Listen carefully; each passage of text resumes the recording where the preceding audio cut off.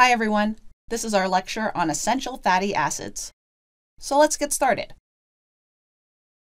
To get a clinical perspective, let's look at a quick flash case.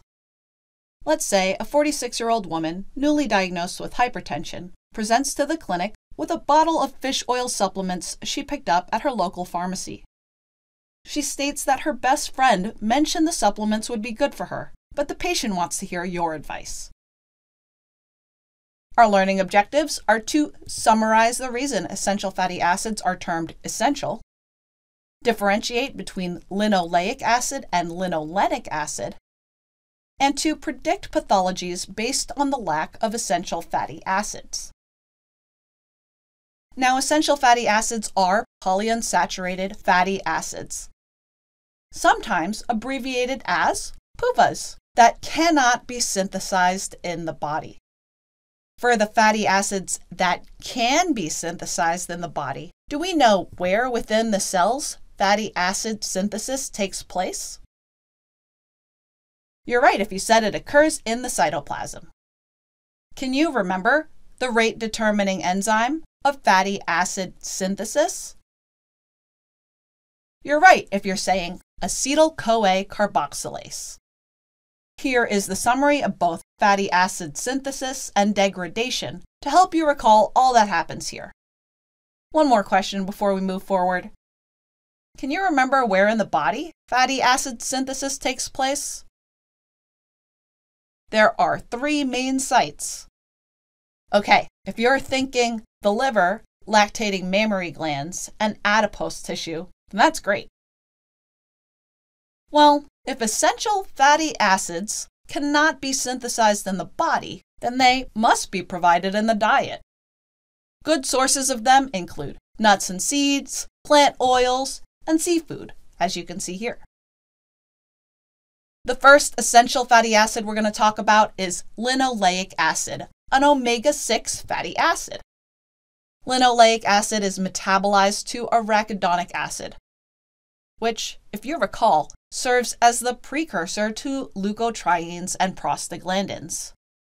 Then we have linolenic acid, an omega-3 fatty acid, and its metabolites, which are cardioprotective and have anti-hyperlipidemic effects. So, why does this matter?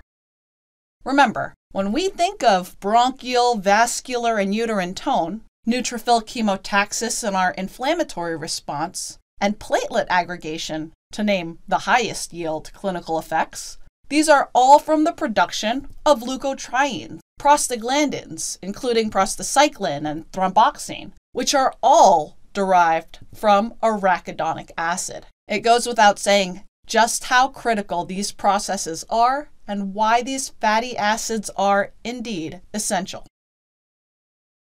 Recall from your cardiovascular pharmacology that we have lipid-lowering agents, like our HMG-CoA reductase inhibitors or statins, our bile acid resins, ezetimibe, fibrate, niacin, and our PCSK9 inhibitors. But we also have fish oil and marine omega-3 fatty acids, which are helpful in slightly increasing our HDL and decreasing triglycerides. Understandably, they often have a fishy taste. Okay, I know that was a lot of information. What were those 2 essential fatty acids again? Yes, they are linoleic acid and linolenic acid. So let's revisit this case. She's a 46-year-old female newly diagnosed with hypertension and has a bottle of fish oil supplements. Is this a good idea? Well, it's great that she's seeking advice. First, you should review her current medication list and medical history to make sure there's no contraindications to omega-3 fatty acid supplementation, such as an allergy or bleeding condition. Will she benefit from fish oil supplements? Fish oil supplements have not been shown to reduce the risk of heart disease, but if this is a concern, she may want to try adding fish to her diet several times a week, which has been shown to be cardioprotective. Fish oil supplements have been shown to reduce triglycerides, so they may still be beneficial to your patient. This information will allow her to make an informed decision. Okay, let's recap and get to the bottom line.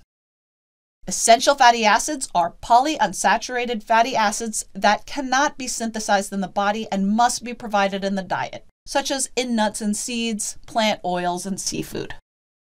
Linoleic acid, one of our omega-6 fatty acids, is metabolized to arachidonic acid, the precursor to leukotrienes and prostaglandins. And linolenic acid, or omega-3 fatty acid, and its metabolites have cardioprotective and anti-hyperlipidemic effects. That's all I have for you here. Please give this video a thumbs up if you liked it, and it'll give you the opportunity to submit a comment if you have any feedback or questions. Thanks for joining me. Study hard.